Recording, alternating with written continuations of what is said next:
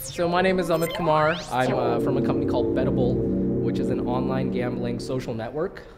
Yes, you heard that right. We're doing real money gambling. We're targeting the UK market, Europe market, but our development team is here. I have Andrew and Colin with me, who's going to be speaking later. We're not hiring. I know, surprise. Maybe I should raise my hand when you said that. Yeah.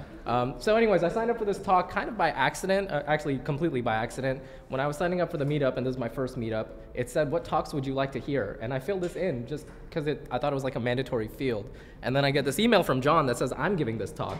And so, I'm going to go along with it. I'm not a comedian, but we're going to make it happen. And, just roll with the punches with me on this. All right, so the top 10 reasons to use Selenium, and I hope you guys already know some of these considering you're users, but here we go. So first of all the cool kids are doing it. Of course, Betable's using it too, so we're the coolest kid on the block. Next slide. Number 9, you can click all those hard-to-reach invisible buttons on your site. Next.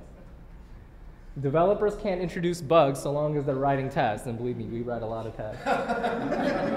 Right. It's a great way to usability test your site, right? If your users are robots. Next. Investors love fancy words they don't fully understand. It will use your site even if there's no one else in the world who wants it.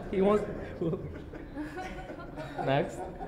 It saves you precious money that can be better spent elsewhere. And Polonium, as we all know, is just too unstable nowadays, so Selenium's a lot better. And you'll never, ever, ever have to use IE6 again, which is great. And the number 1 reason, drumroll, why you should use Selenium, automation is way more efficient. And after all, what could possibly go wrong? Right. But this is all in good fun. But in truth, we've found a lot of use from Selenium. It really spearheads our development process. We save a lot of time finding bugs. We don't actually have a test team, to be honest. We just have developers, and we write a ton of tests. We have over 300 tests, and as Colin's going to go into, we have an incredible system that our developers have built out. It's really saved us a lot of time, and I hope you guys get a lot of value by hearing it. So thanks a lot.